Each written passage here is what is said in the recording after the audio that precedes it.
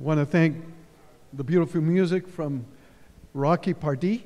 Really appreciate the musicians here and that we have their help night after night. Good evening, everyone.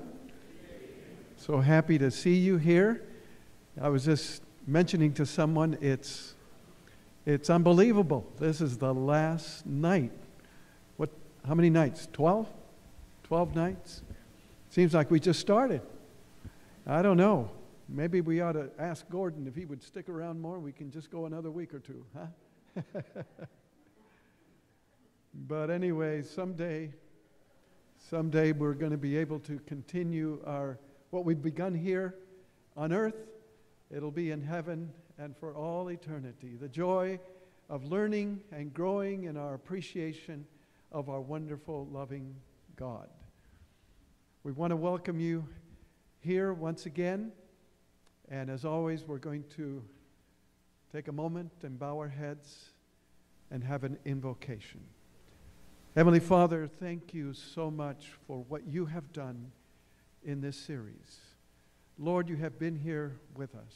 We have placed all our plans and the message and all that we do to try to make this happen. Lord, it's been in your care, in your hands, and you have accepted this as an offering, and you have blessed. You have brought forth fruit, abundant and solid. And Lord, we give you all the honor, the glory, and the praise. Lord, this is our last night. Once again, we pray for your Spirit. We ask that you will be here to bless Gordon, our evangelist, and that you will bless each one here with a heart that is receptive and a mind that is keen and has understanding. We ask this blessing in Jesus' name. Amen. All right, we're going to have our theme song at this time.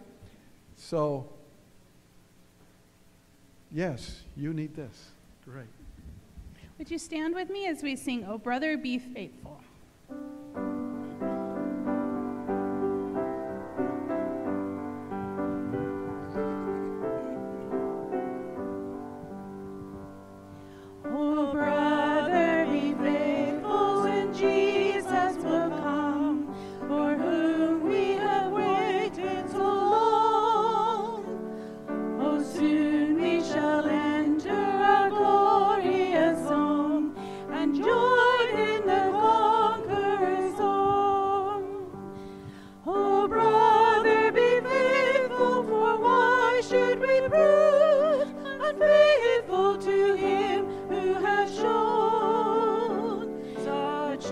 Such unbounded and infinite love, who died to redeem us his own. Oh, brother, be faithful, eternity's years shall tell for thy faithfulness now. When bright smiles of gladness shall enter thy tears, a coronet gleam on thy brow. Oh, brother, be faithful, the promise is sure, that waits for the faithful and tried, to reign with the ransomed, immortal and pure, and ever with Jesus abide. Thank you. You may be seated.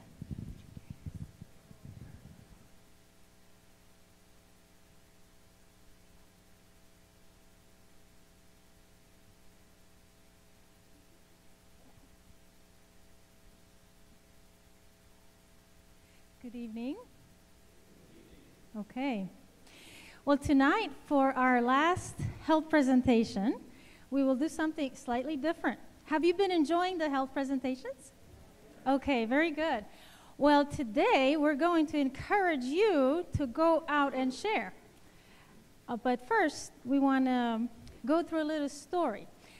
You all know that we have been going through a pandemic and a lot of people have been thinking about past pandemics, right? And there's been a lot of talk about the Spanish flu pandemic of 1918, right? Well, I want to share something very encouraging with you tonight that hopefully you can take with you and put in practice.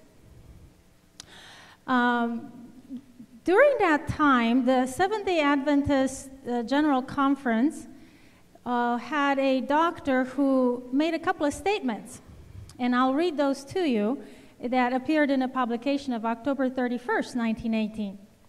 What a sick person or a family of a sick person wants at that time during that pandemic was for someone that can and will do something for them. Is that true? Have you been sick the past couple of years? And have you benefited or have appreciated when people helped you with something, maybe bringing groceries or maybe hydrotherapy remedies or different things? Well, it wasn't any different then. He also said during this pandemic or epidemic, every Seventh-day Adventist has had 10 times as many opportunities for service as he could fill if he had been ready for them. If you are equipped with natural remedies, you could make 10 times the impact on somebody than you could by just preaching to them.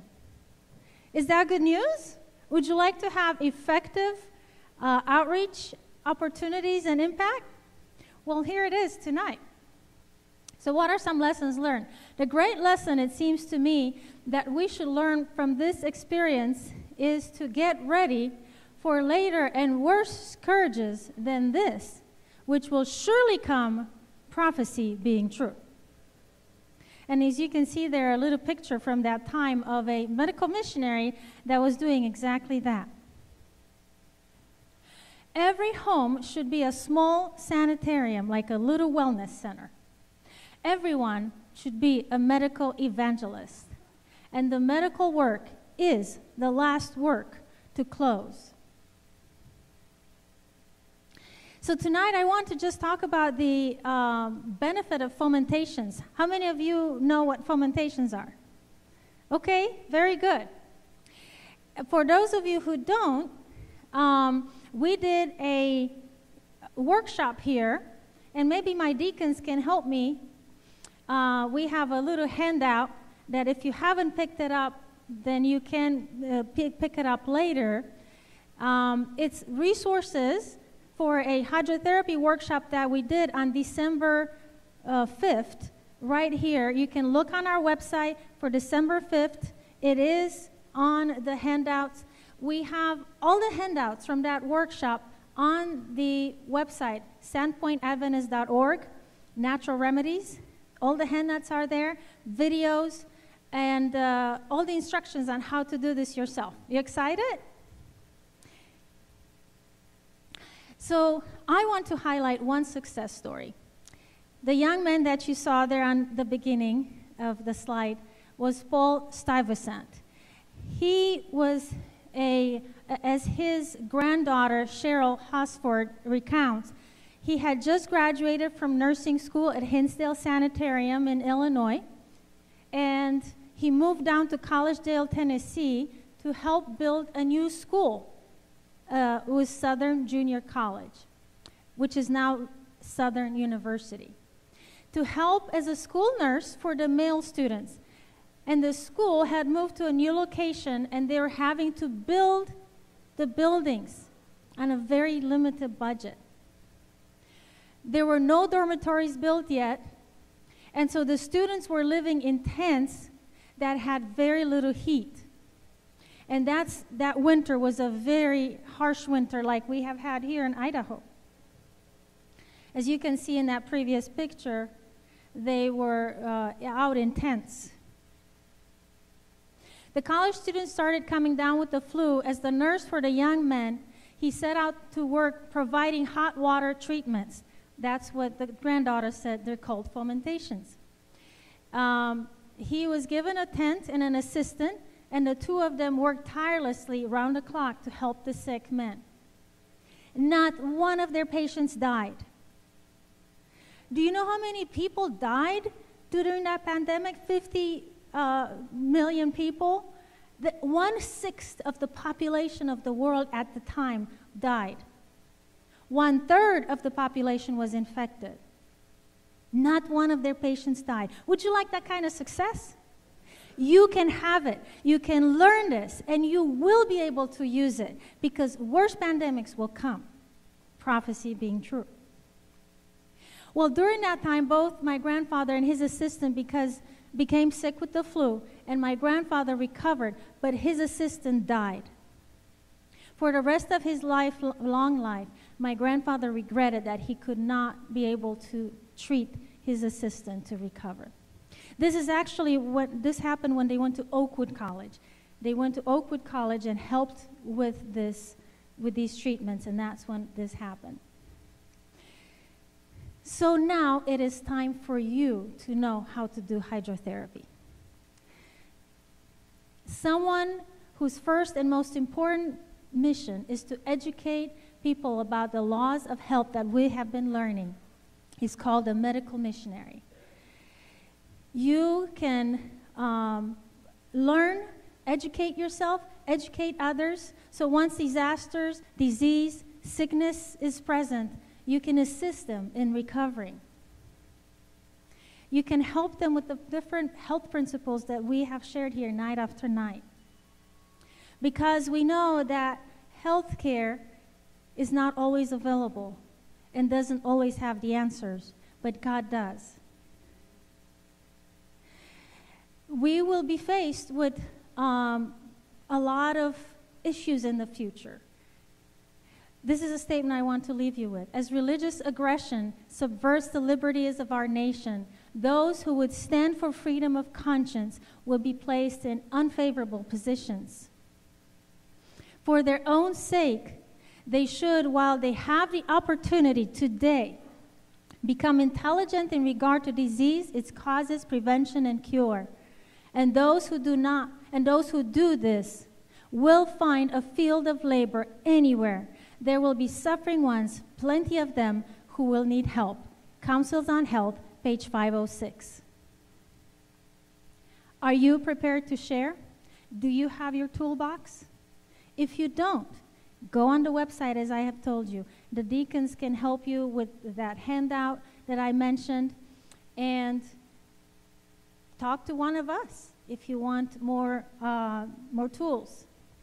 So I just want to encourage you and leave you with that, and thank you.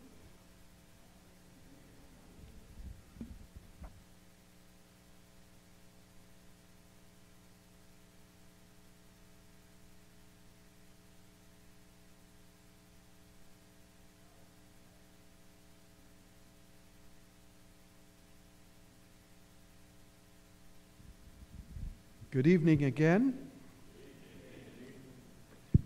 And I have the last two books from the boxes, The Great Controversy and The Desire of Ages.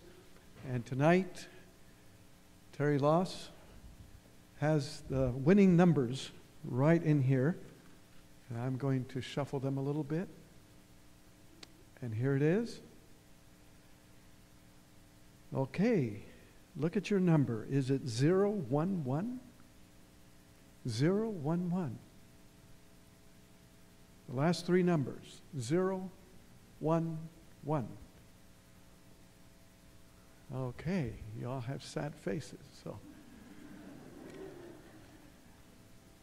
here's another one. 018. Did I hear a smile? 018. Missed it by a number? 018? All right, come on. Are you serious? Come on up here. Is it? Oh, it's Lucas. Come on, Lucas. He says, I don't want the number. Lucas, look, you even get to choose. You have a choice. Come on up here. How are you doing? You're getting almost as tall as me. Next year. Which one? This one? Desire of Ages? Wonderful. Thank you for being here tonight. God bless you, Lucas.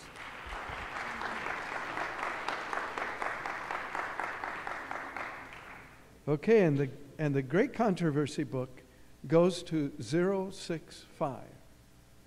065. Ramon. All right, come on.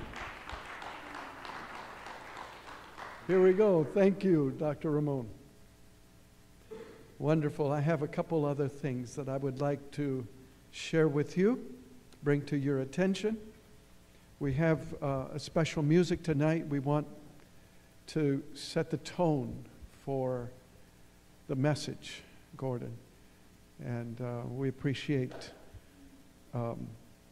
those that have prepared this music. But before that, I'd like to make sure everyone has an envelope. Do you all have envelopes? All right, the ladies out there just do their job. Do you all have envelopes? Anyone that does not have an envelope, raise your hand. Thank you, gentlemen.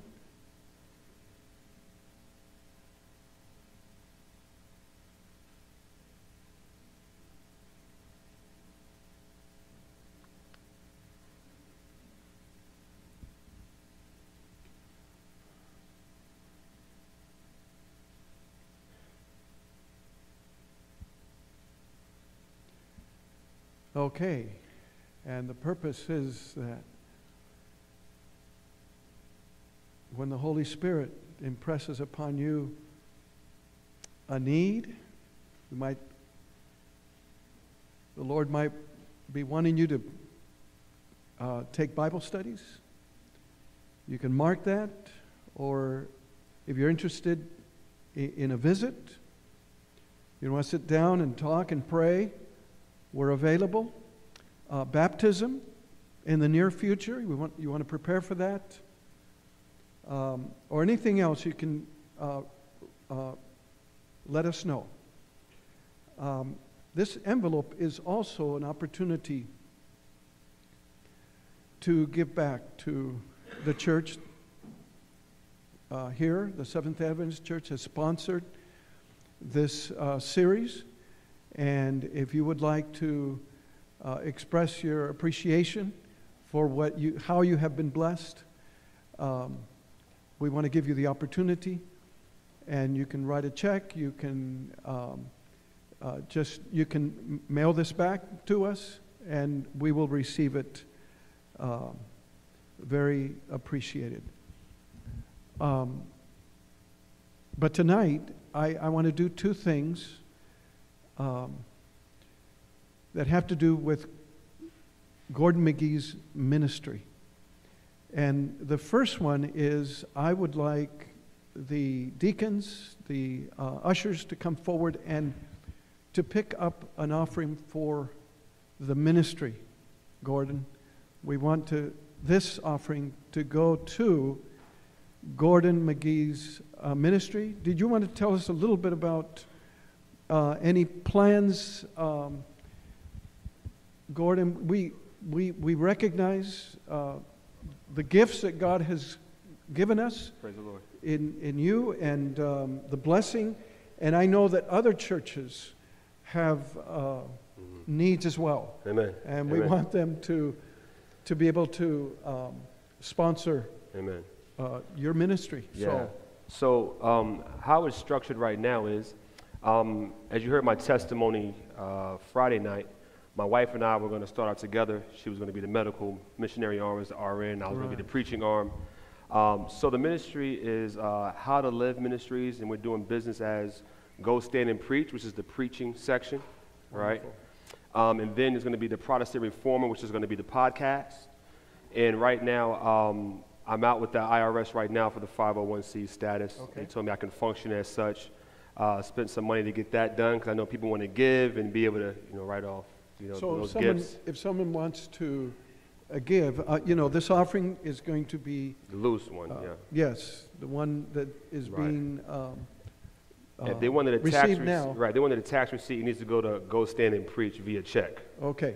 And if someone wants to send something for your ministry, what's the best way to do that? Right now, it'll just be check, either hand or send it to this P.O. Box if you want to send it later on. Okay. P.O. Box 224 in Campbellsville, Kentucky. Okay. which is on the screen. All right. When I get back, I'll be working on the digital platforms and all that. But check right now. Okay. Or loose offering cash. Also, the Cash App is there if All you're right. feeling that way. But if you need a Wonderful. tax receipt, I need to have your information, so a check would be just fine. All right. I know Thank you. My wife and I, Uh-huh.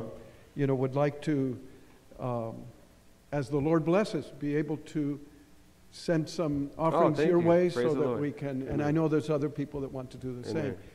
same. And besides monetary gifts, we believe in prayer. Amen. Thank you. And we've been Thank you. praying. There's been Amen. different initiatives of prayer Amen. that have been going on, Amen. and we believe the Lord is answering those prayers. Yeah, And, there's been a lot of people praying for this meeting. That's right. That's right. For me, for us, for this, and it's just been a blessing. It's really been a blessing, and I received confirmation from the Lord when I was asked to come, and He has not let me down. Wow. Yeah. He has not let me down. This at was all. the first First- evangelistic effort, right? This was the first evangelistic effort under Go Stand and Preach, and it was back here in Sandpoint where, as I mentioned Friday night, my wife and I had been laboring for souls here, and some of those souls gave their lives to Christ this morning in the watery grave. Amen. So Amen. So, God is What- awesome. yes, His timing It's incredible. and how He puts things incredible. together, His providence. Absolutely. How many of you want to commit to pray for Gordon McGhee's Amen. ministry? Thank you. All right, Praise the you're going Lord. to have a lot of people praying for Amen. you. Amen. And we're going to be watching and, Yeah. and continuing to For sure. see what the Lord, how He works. You can subscribe to my YouTube channel, Go Stand and Preach. I'm trying to get to 100 subscribers there. Okay. All right. The same we can- handle on TikTok. Got about 18,000 subscribers there.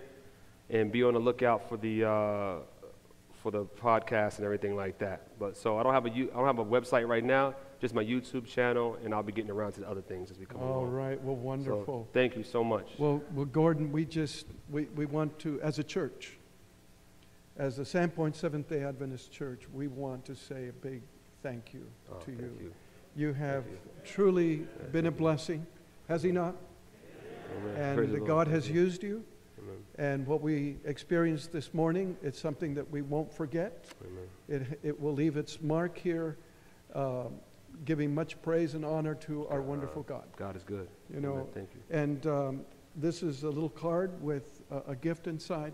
Thank you. And just to say thank you, Thank and you. we love you. We're going Love to you be too. praying for Thank you. you, Okay. Pastor. Thank you. Thank you. I also wanted to say too, as I got going through some old pictures and everything, my wife and I, we moved here in 2008, and so much of our lives is here. With this church, with the Hayden Church, this with Northern Idaho. So there's a lot of friends in here, a lot of familiar faces that are just interwoven into that season of my life and of our lives. So just thank you all for being friends and family, and I can't wait to see you at the Tree of Life, beloved. Amen. Amen. Well, let me have a word of prayer. Oh, come for on, you. yes. Heavenly Father, we want to pause here in our program tonight to thank you. Thank you for Brother Gordon. Gordon McGhee is very loved here, and you have used him. You have blessed us together, and it's been such a joy to work together for the salvation of many. And Lord, our very own salvation. Amen. And so we pray that you will continue to bless Gordon.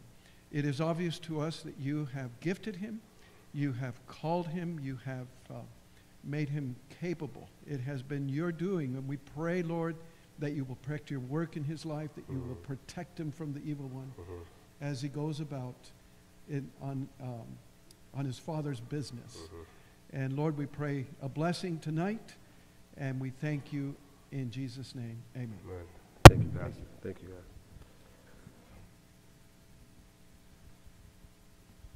Okay, I'm trying to remember what I might have forgotten.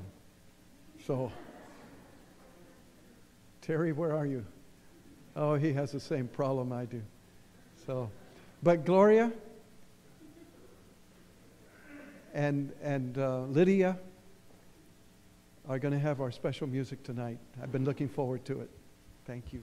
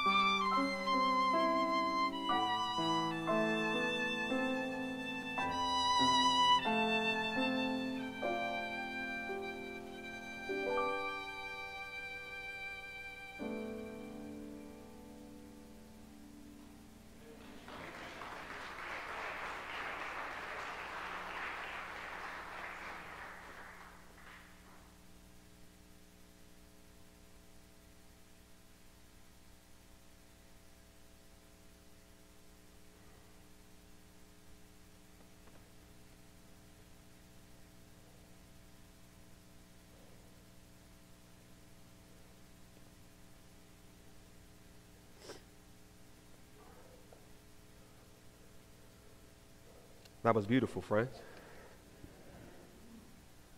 Lydia, Gloria, thank you. Praise the Lord. That was beautiful. Man.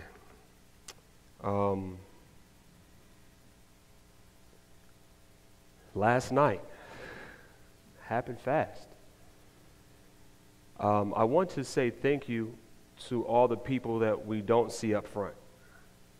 To the audio-visual team that's committed to be here every night, to make the streams possible, for people to be able to watch it from home. To the church in general, that has the equipment, has the facilities, for all the ladies and men who have put on the fellowship meal every night for everyone to eat, and have even managed to give me some food also to take home so I don't go hungry doing all the preaching. So I just want to praise the Lord for the members of the church that you don't see, for all the people who have been studying with other people. So there were baptisms this morning, amen?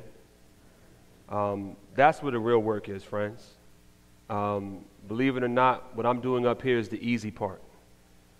But actually getting to know the people, becoming people's friends, being there for those calls when they're going through something in their lives, when they don't feel like being Christians anymore, when they're giving up and the devil's on their tail, that's where the real work is, amen?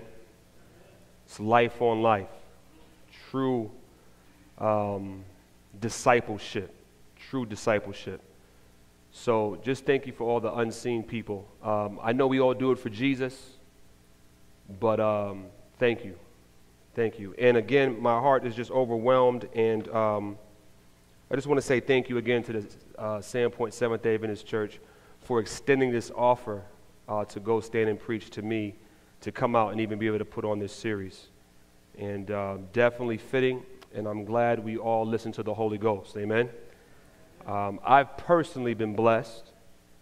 The testimonies have been astounding. Members and non-members alike just coming to me saying they want to go deeper with Jesus. And friends, that's what it's about, going deeper with Jesus. There will be a time of trouble such as never was. And friends, our lamps must be full. They must be full, friends, or we're not going to make it. Do not make the dangerous decision, a disastrous choice, and think the latter rain is going to do what the former rain should already be doing in your life. Seek him now while there's still day. Amen? For those just joining us who don't know what's going on for the first time tonight, we still love you. It's the last night. We're glad you're here. My name is Gordon McGhee, the speaker and evangelist for Go Stand and Preach. And we've partnered with the Sandpoint Seventh-day Adventist Church to put on this series of meetings entitled, Keeping the End in Mind, Wake Up, America. And friends, we have learned quite a bit.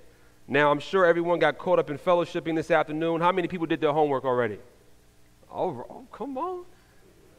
Yeah, all my everyone who got baptized, your hand should be way up in the air. Amen? Amen. All right, I have one last assignment for you tonight. Revelation chapter 20. As I leave, I would like you to read Revelation chapter 20 as your homework assignment, friends. And by God's grace, we'll be able to shed some more light on this chapter tonight.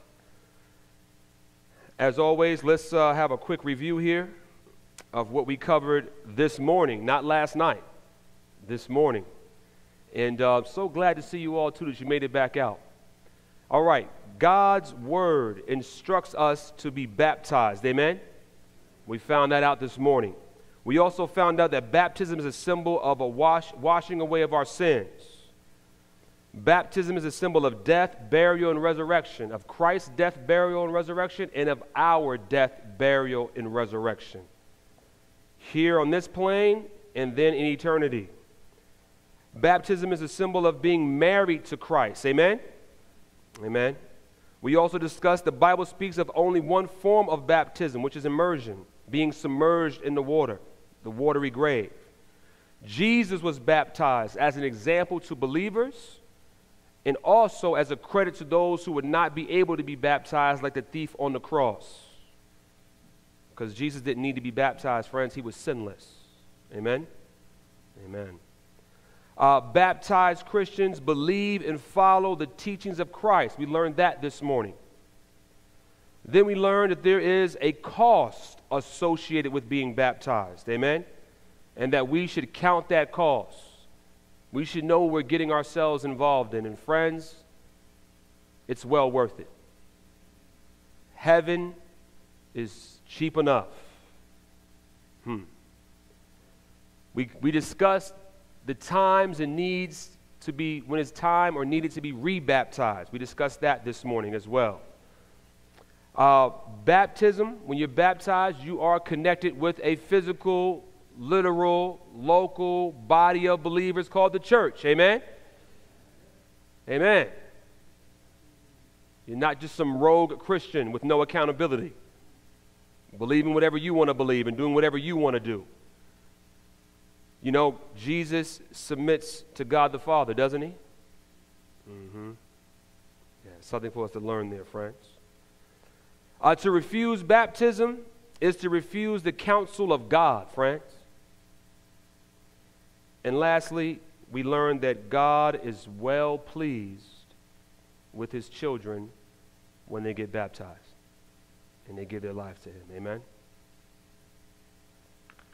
As always, I would invite you to bow your heads with me for a word of prayer.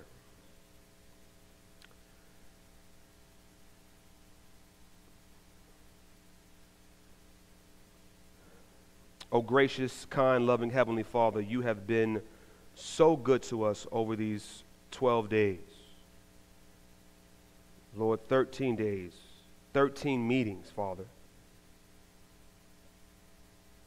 We thank you that the Holy Ghost has been present at every meeting, Father. That he's been petitioning our hearts, Lord, to draw closer to you. You have been so gracious to reveal to us the truth for this time, in this generation in which we're living, so that we will not be taken by surprise, and that we will be ready to meet you in peace, and that we can do the work of warning our friends, our neighbors, and our enemies.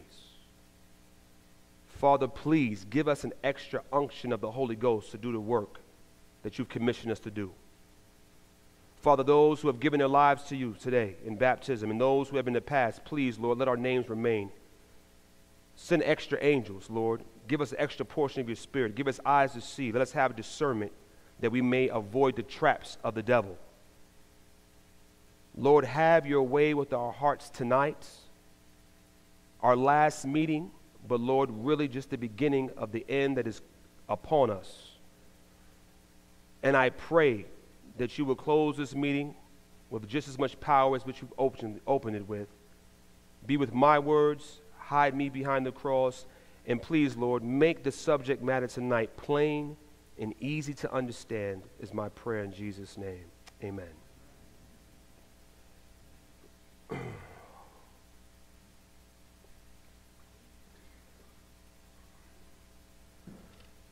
The United Nations chief in 2021 stated, we can't lose hope on peace in the Middle East.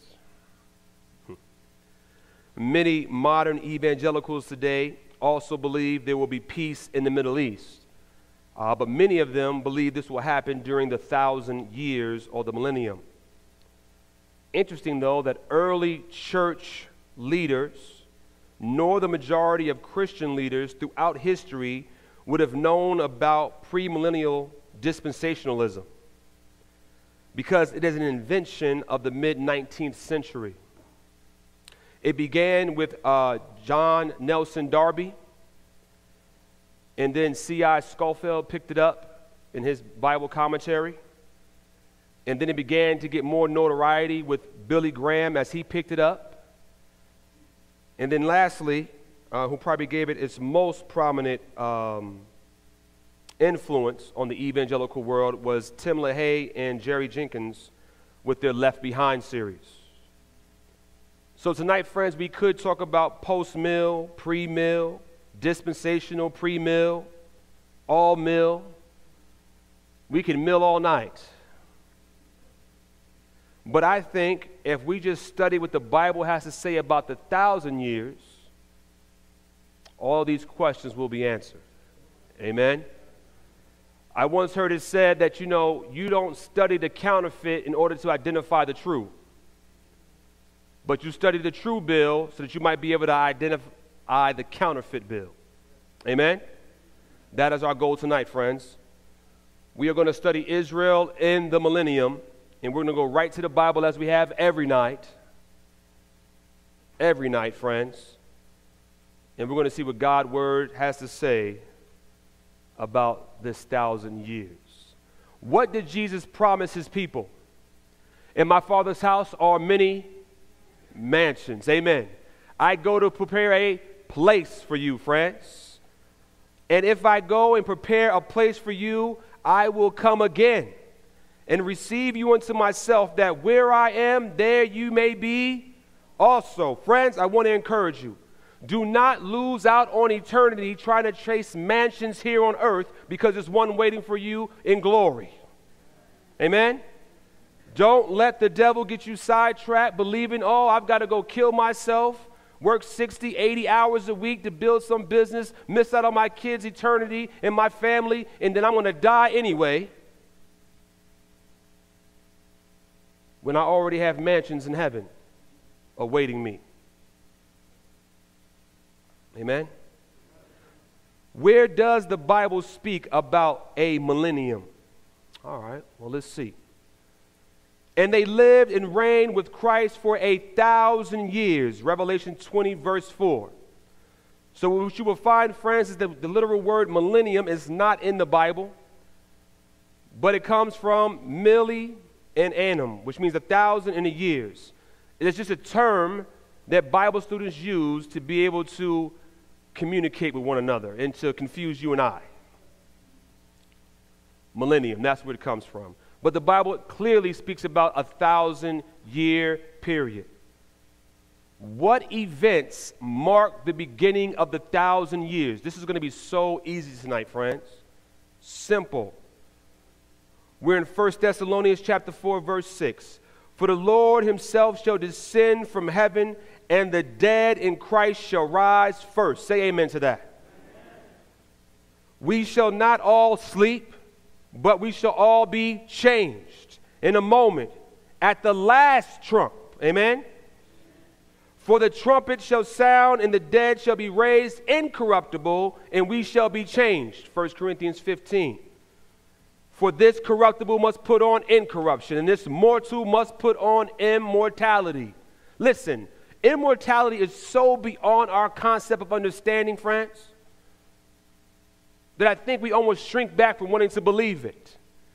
I think I heard one person describe it this way. Imagine a hummingbird having to move the beach, let's say on the West Coast, to the moon, one grain of sand at a time. And that would just be the first few seconds in eternity. Friends, we have no idea what God has in store for us, friends. So much better than this dark, dark, dark world we're living in. Who shall change your vile body? You know this body is vile, friends? This vile body, that it may be fashioned like unto his glorious body. Oh, come on. Nobody in here needs a new body? Man, be excited about this, friends. I need all type of new parts. His glorious body. Philippians chapter 3:21. But the rest of the dead live not again until the 1,000 years were finished. This is the first resurrection. All right. So at the beginning of the 1,000 years will be the first resurrection and the second coming of Jesus. Amen. This marks the beginning of the 1,000 years. Will Jesus come quietly or secretly when he returns? Oh, look at y'all, excited tonight. It's the truth what you're telling me. There is a left behind scenario out there, is there not? Like a thief, right? You know what's interesting? 1 Thessalonians 5:4. I'm reading in your hearing.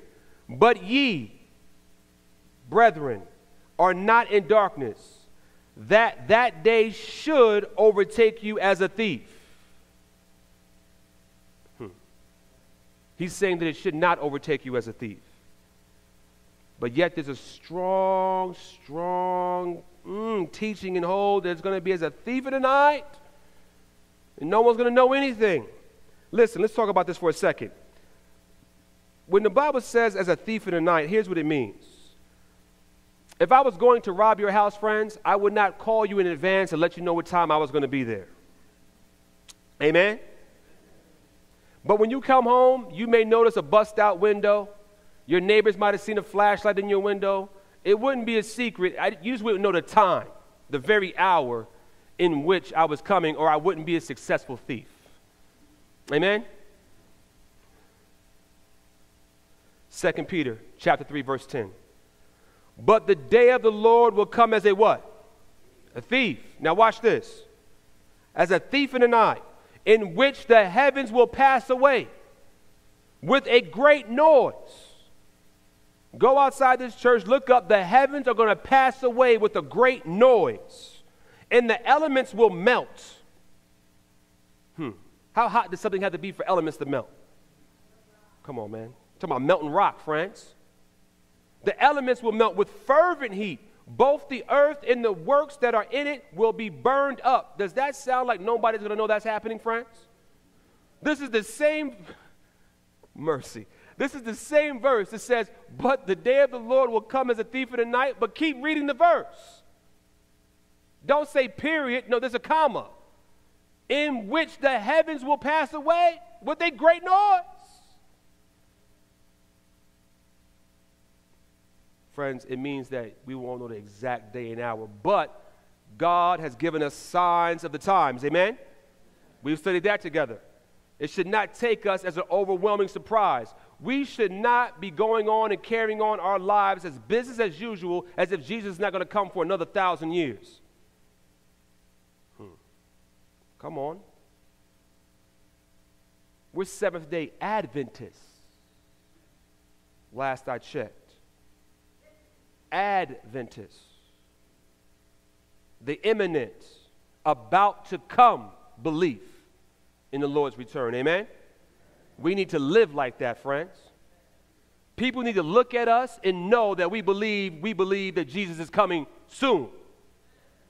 If we're too comfortable, if we're here like the apostles, who's going to be the highest?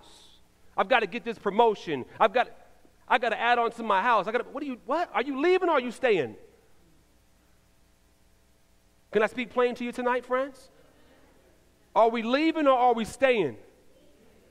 Come on, man. I talked to my good friends that have been raised in the church, some that are the new folks being raised in the church. They said, well, Jesus can't come until I get married. Man, hush your mouth. Hush your mouth.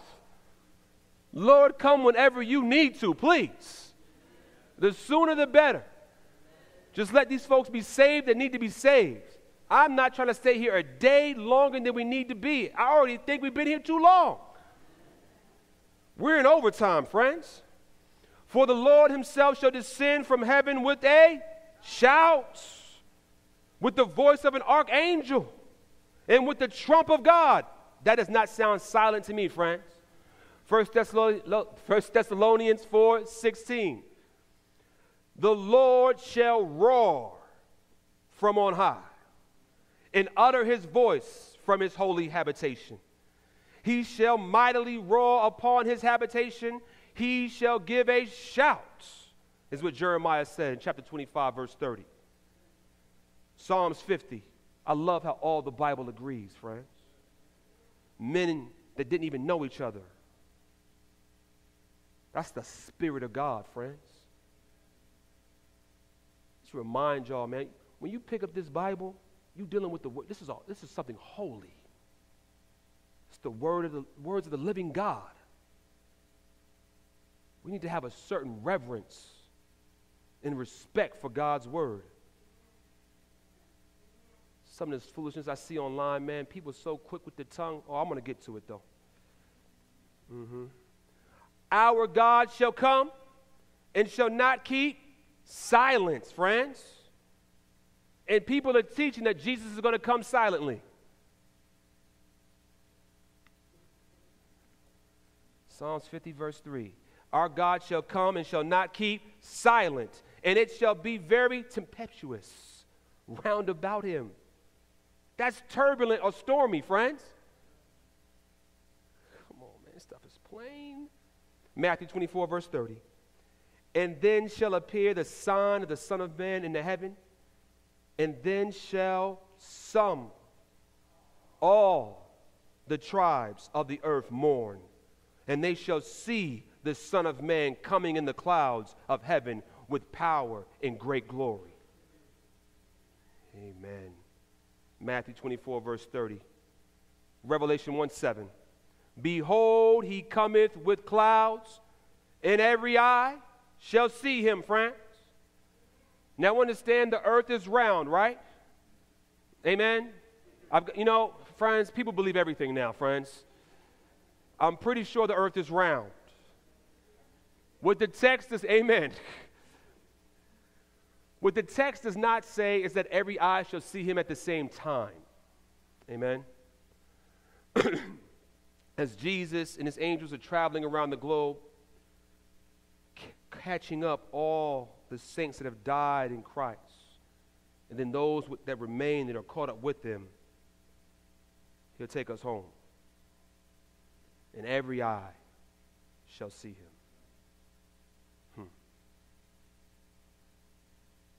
Friends, listen. This is too clear to be misunderstood. Every person alive, wicked or righteous, will see Jesus return to earth. A secret gathering or rapture of God's people is not described in the Bible. Amen? What else will happen at the first resurrection? Let's see. And then shall that wicked be revealed, whom the Lord shall what, friends?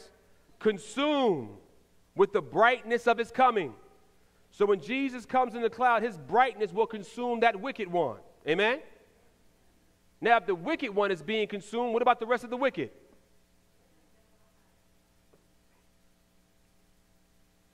And there was a great earthquake, such as was not since men were upon the earth, so mighty an earthquake and so great. So great. That was Revelation 16, verse 18. And then it goes on in verse 20, and every island fled away. Listen, we don't know this God we're dealing with. The earth is trying to move away from Jesus when he comes. The mountains are fleeing. It's the presence of the Almighty God. And the mountains were not found, and there fell upon man a great hail out of heaven. Every stone about the weight of a talent. Now, we spoke about this. Anywhere from 72 to 75 pounds. These are bombs, friends. These are bombs. And the angel laid hold of the dragon, that old serpent, which is the devil and Satan, and bound him. How long, friends? 1,000 years, beloved. All right? So, the earth and the wicked are destroyed at the beginning of the 1,000 years, and also Satan is bound, which makes sense because he'll be bound for 1,000 years. Amen? Amen. Who will be raised in the second resurrection, and when will it take place? Again, we're going to the scriptures, friends. John chapter 5, verses 28 and 29. All that are in the graves shall hear his voice, and shall come forth. All, friends, that are in the graves. They that have done good unto the resurrection of life, and they that have done evil unto the resurrection of damnation.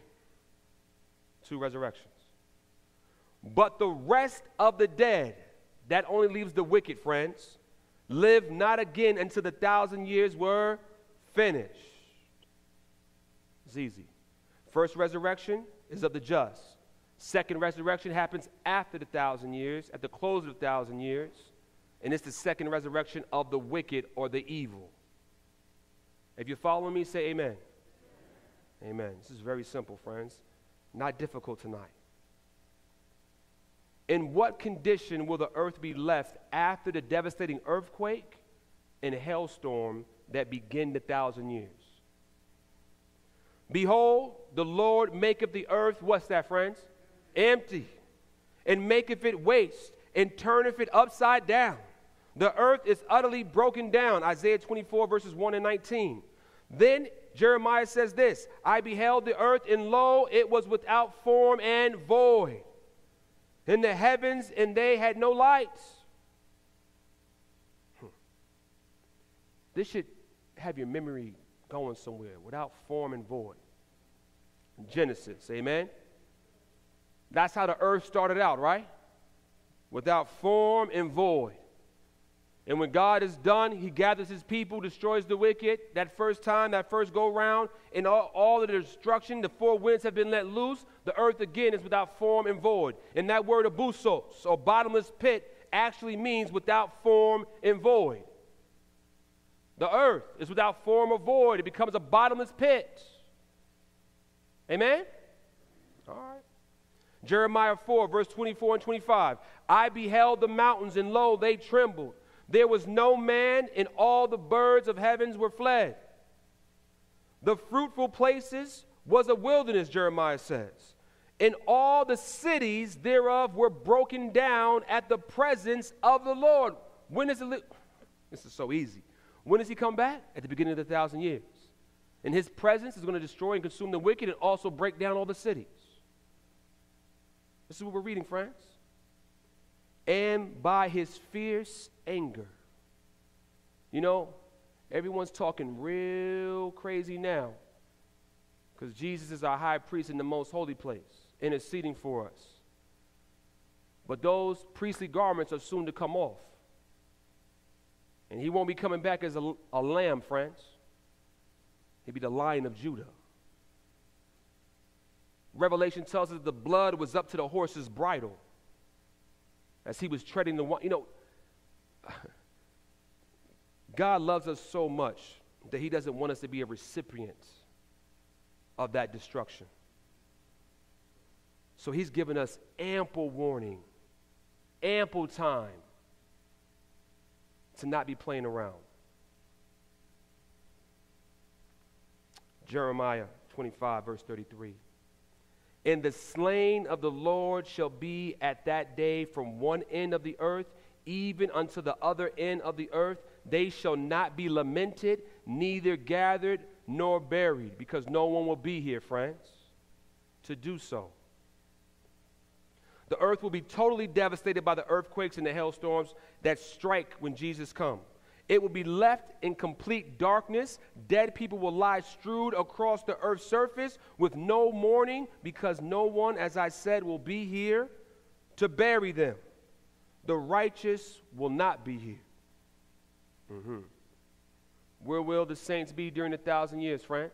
And what will they be doing? Now, this is important because many people believe there's a separation between Israel, literal Israel, and the church. But the Bible is clear. Israel was called the church in the wilderness. Paul made no distinction, right? Those who are Israel, not Israel by blood, but by faith, friends. God has one children, one people, one church. We are the sons and daughters of Adam. Jesus is the second Adam, friends. He's coming back to save humanity, not one group or class of people, but humanity. All shapes, sizes, colors, ethnicities. Whoever believes in Jesus becomes a Jew by faith. Amen?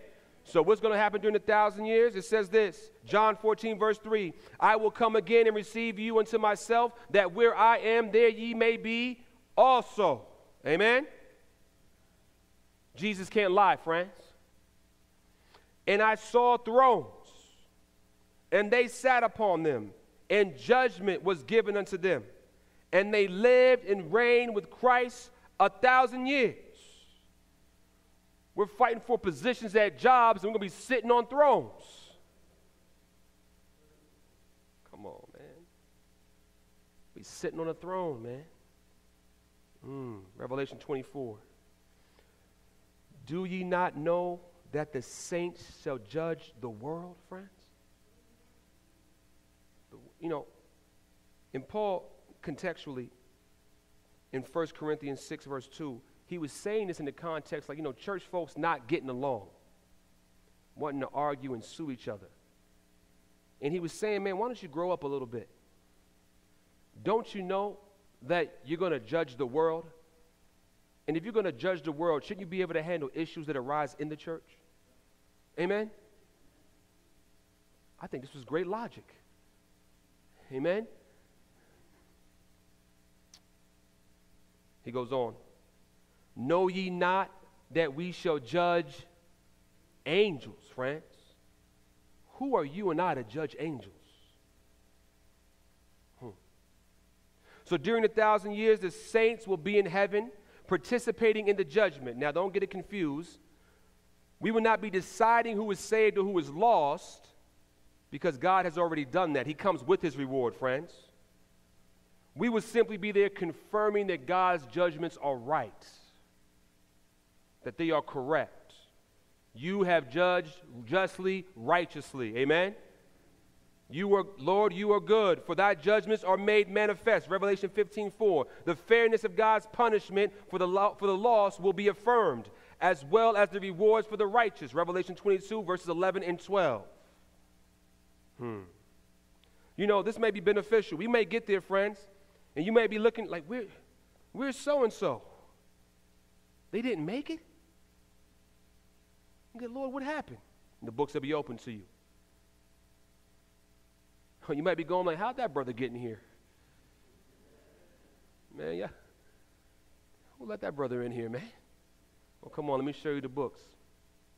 Show you how he clung to me and allowed me to be his righteousness. Listen, friends, the wickedest king that ever lived in Israel, Manasseh, is going to be in heaven. Is that right?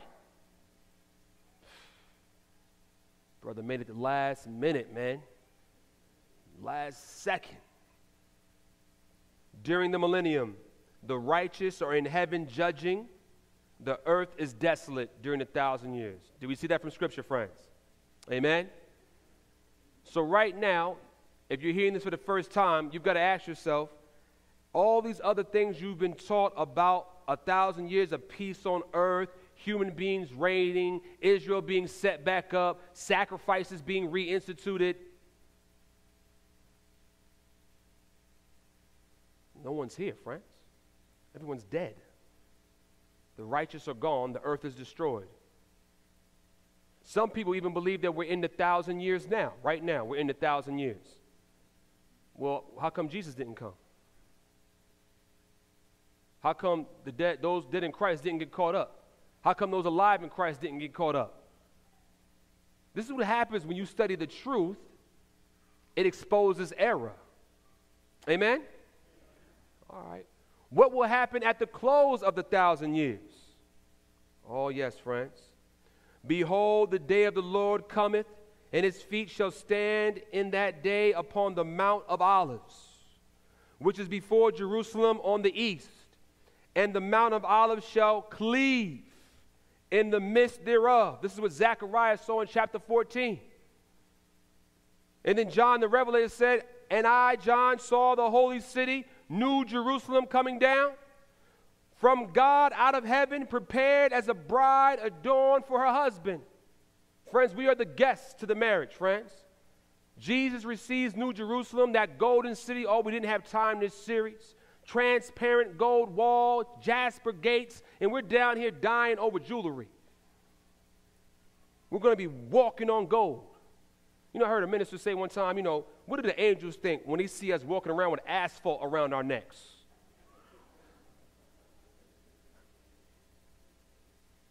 They're doing some strange things down there. They're walking around with concrete on their necks, friends. Think about it. If I went out to that parking lot, jackhammered, came in here with some concrete on my neck, you look at me like I was crazy. We're going to be walking on streets of gold, friends. Transparent, pure gold. No impurities, just like the character of Jesus. At the close of the 1,000 years, New Jerusalem, with the saints inside of that city, will descend from heaven. And the land on what is now the Mount of Olives will be flattened out to make space for that city. And what will happen next to free Satan from his prison? All right, so Satan's been here 1,000 years on earth, friends. Just he and his fallen angels with him. No souls to tempt, no souls to pester. Just 1,000 years to do some thinking. Talk about getting sent to your room. Go to your room. Jesus sends Satan to his room. Go to your room. Right? Didn't he want to claim this earth as his own? Satan's like, this is my home. Jesus is like, okay, you stay there for 1,000 years and think about what you've done. But the rest of the dead live not again until the 1,000 years were finished. All right, so now at the end of the 1,000 years, the wicked are resurrected. And when the 1,000 years are expired, Satan shall be loosed out of his prison. Now he has some people to tempt again, some people to convince. You've got to take the city. I'm right. Jesus is wrong. Look at us. Look how he's done us. So what happens now? At the end of the 1,000 years also, the holy city descends, and Satan is loosed, and the wicked are raised. Just reading our Bibles tonight, friends.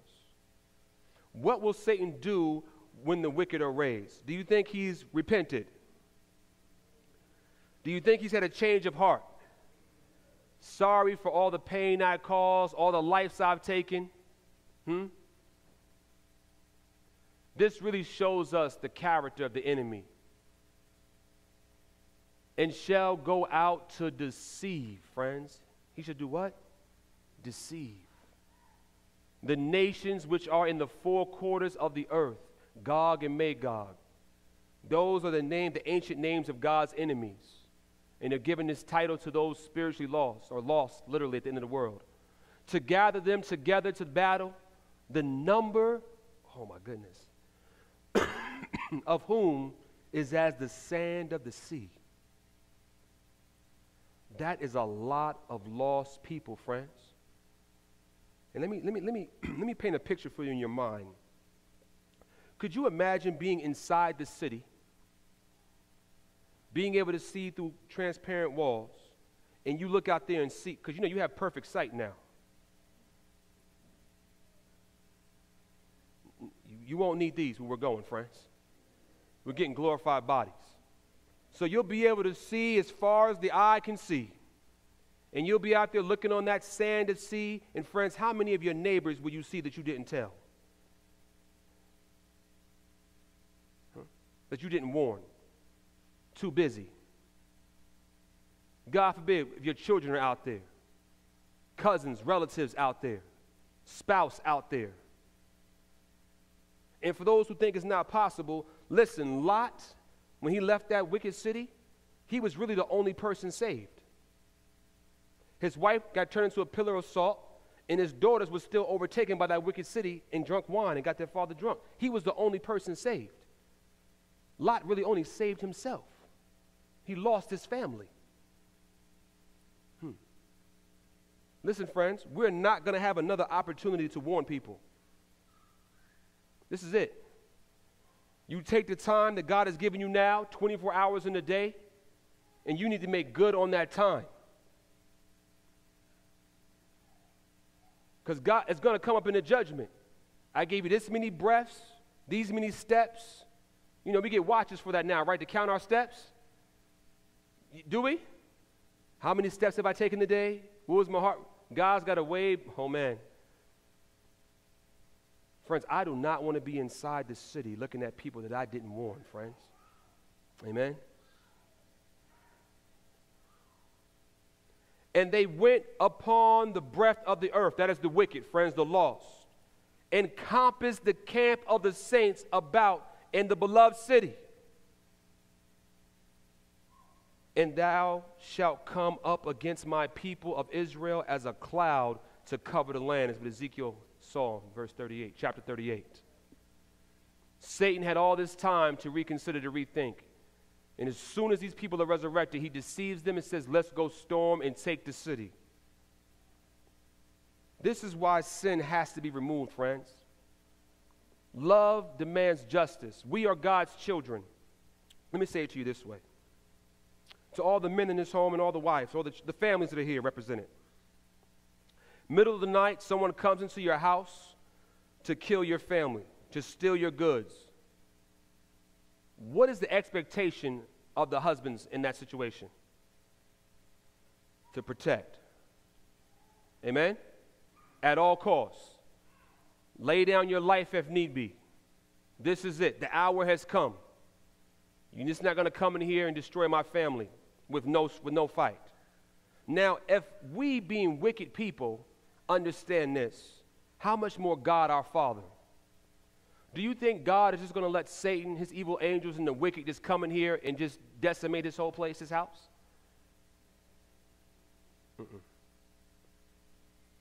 He goes, okay, I'll let you reveal your character, but I'm going to raise these up again, and then I'm cleaning the house, friends. Yeah. I can't let this cancer stay in here. I had to save the body. This is a strange act for God, but an act that love demands, friends. That justice and righteousness demands. It demands it, friends. At this crucial moment, as Satan and his evil angels and the horde of the wicked that are as the sand of the sea go to storm the gates, what happens? What happens? What stops it? What stops everything? Revelation 20, verse 11 and 12. And I saw a great white throne, and him that sat on it, and the dead were judged out of those things which were written in the books according to their works. God's throne will suddenly appear in heaven above the city, and the final phase of the judgment begins. The assault of the city of God is thus brought to an instant halt. The books will be opened, and every person's life will be made to pass before him. Everything will be open for the wicked and for the righteous. Panorama view, friends. Imagine this, the great white throne judgment. And what will happen after the wicked are judged? As I live, saith the Lord, every knee shall bow to me, and every tongue shall confess to God. That at that name of Jesus, every knee should bow, of things in heaven and things in the earth and things under the earth, and that every tongue should confess that Jesus Christ is Lord, to the glory of God the Father. Philippians 2, verse 10 and 11. I heard a great voice of much people in heaven saying, true and righteous are his judgments, friends. The wicked will admit, confess that God was right, that Jesus had tried everything, had sent everyone to try to awake them out of their slumber and their sleep. And the question about God's character will forever be answered throughout all eternity. What happens after that great white throne judgment, friends? Fire came down from God out of heaven and devoured them. That's the wicked, friends.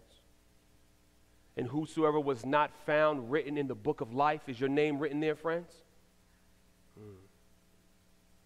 Was cast into the lake of fire. Revelation 20, verse 15.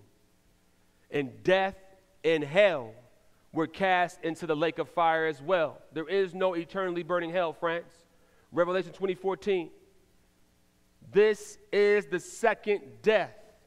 The earth will be purified with fire, holy fire. Before it was with water. This time it was with fire. Everything will be made, I'm getting ahead of myself, new, friends.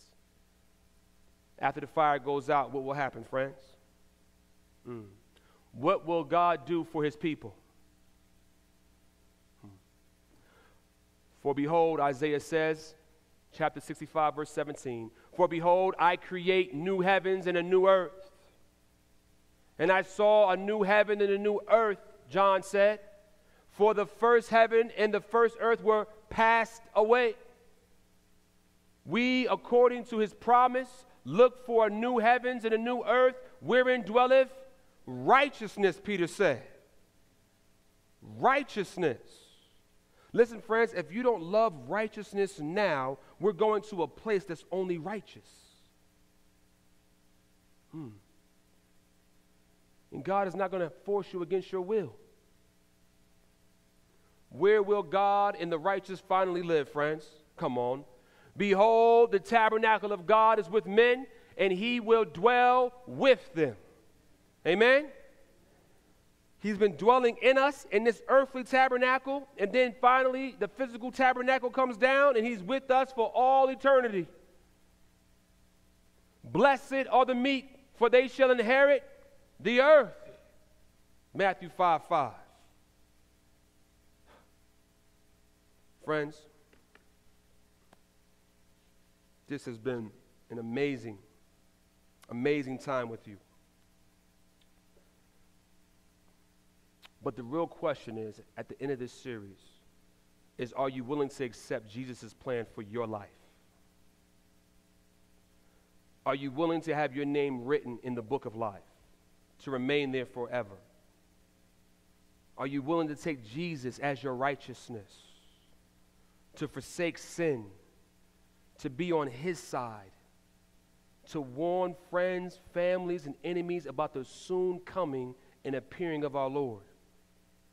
And that there is an opportunity right now today to be saved from this impending judgment. This is the question, friends. Everything I've preached all these last 3 weeks, boils down to this question tonight.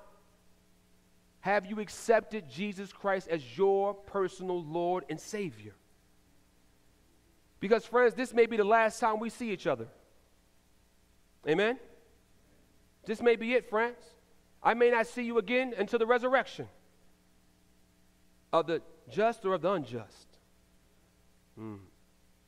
Through those doors await you pain, suffering, loss, tragedy, strife, a world that will hate you for being a Christian.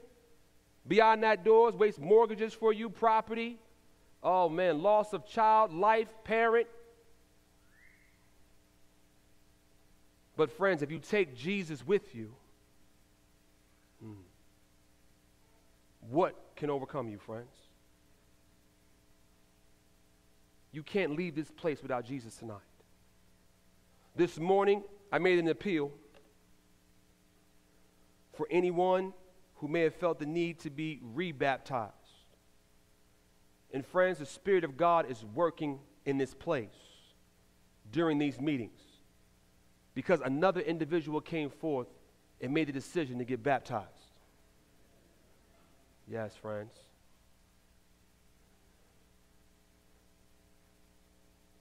This is my brother Jason Shuchuk,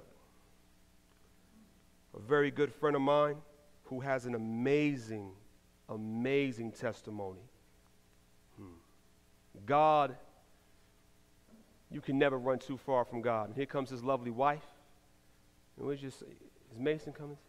Oh, you're going to go and store on his phone? All right. Friends, there may be somebody else here like Jason this morning, already in the church, but knowing you have gone far away from the Lord, and maybe you've come back and feel a need to recommit yourself to God. There may be somebody else who wants to have Bible studies and get baptized. Listen, you need to take that white envelope. I'm leaving, but the church is still here. Amen? And you need to write down and say, I want to be baptized. I want to get the Bible studies going. I need to be rebaptized, and communicate that to God's people again. We don't know when there's going to be another baptism. We don't know how much time we have left. You need to make a decision for Christ tonight, friends.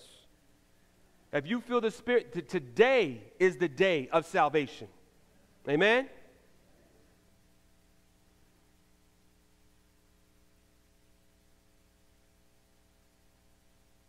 Jason, I'm proud of you. You have listened to the Spirit of God and you have responded. You have courageously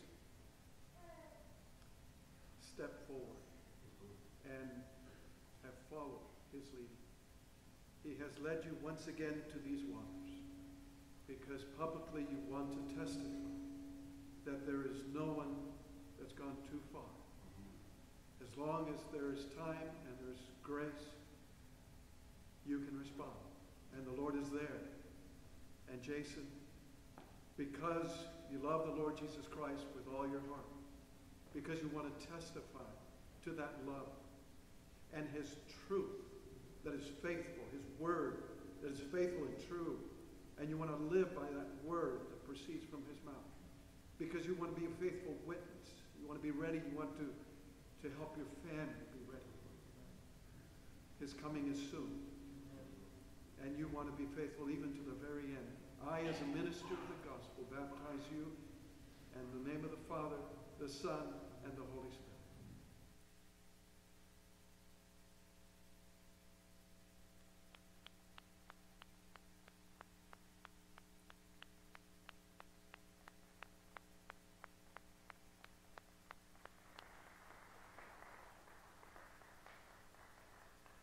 Is there still a pianist in the house? Can we have a song, friends? Can we have a closing song? Come on, let's sing. Let's praise the Lord. Let's do our theme song if we could. Oh, brother, be faithful. You can get the words on the screen.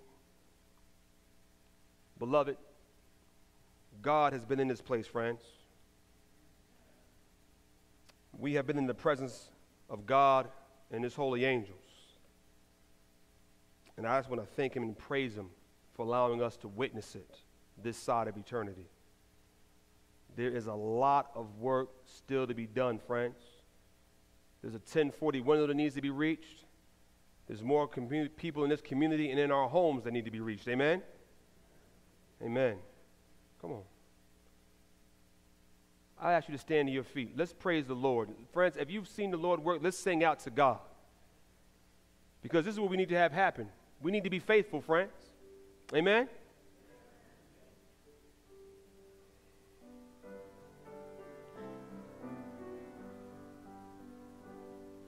Oh, brother, be faithful, soon Jesus will come, for whom we have waited so long.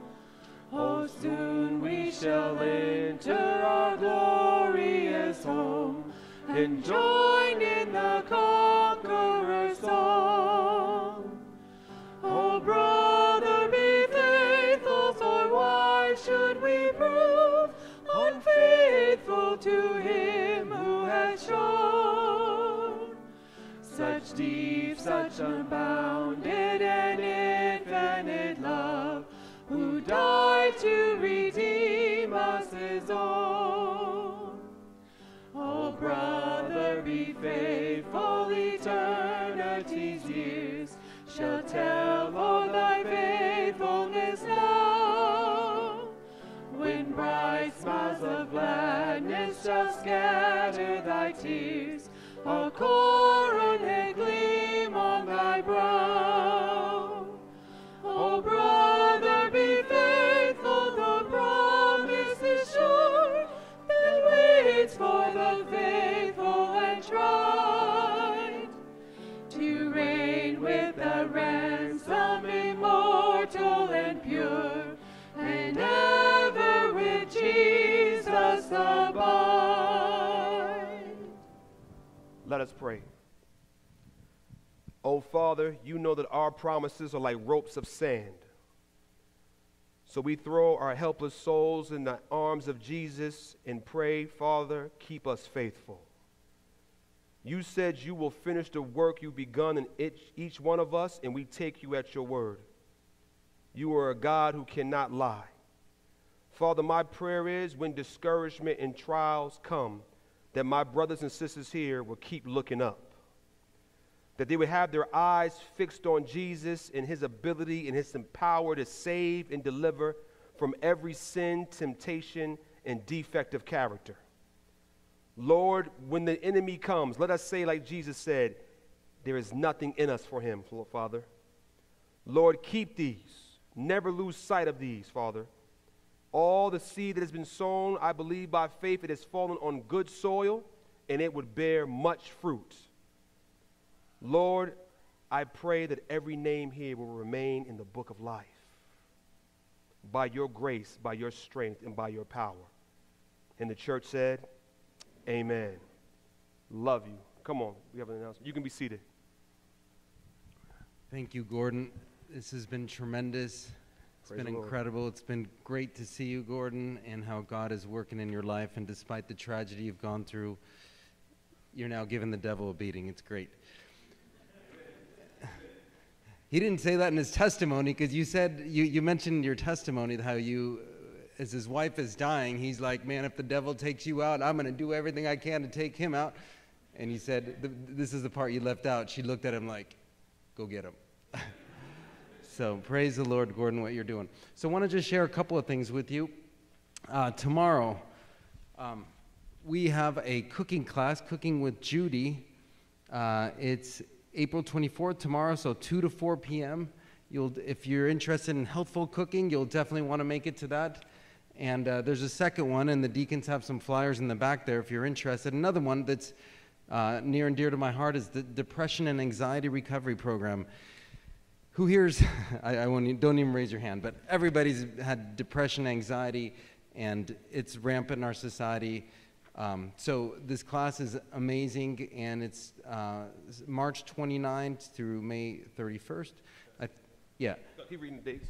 So that'll be this Tuesday at 1327 Superior at the Idaho Pain Clinic there, 6 to 8 p.m. So come this Tuesday. This was the class that I attended. My wife and I attended, and then we let out in here in Sandpoint before I knew she was going to pass away. And I believe God used this to help fortify my mind and give me strength for that loss that was coming up. So even if you don't think you suffer from depression, anxiety, you be preventative, friends. It's something that you should go be prepared for and get your mind strengthened, and it's been a blessing and still a help to me this day. So Amen. I just want to give a personal testimony for that, friends. Amen. Praise the Lord. God bless you. Have a great evening. Thank you so much for coming. Amen.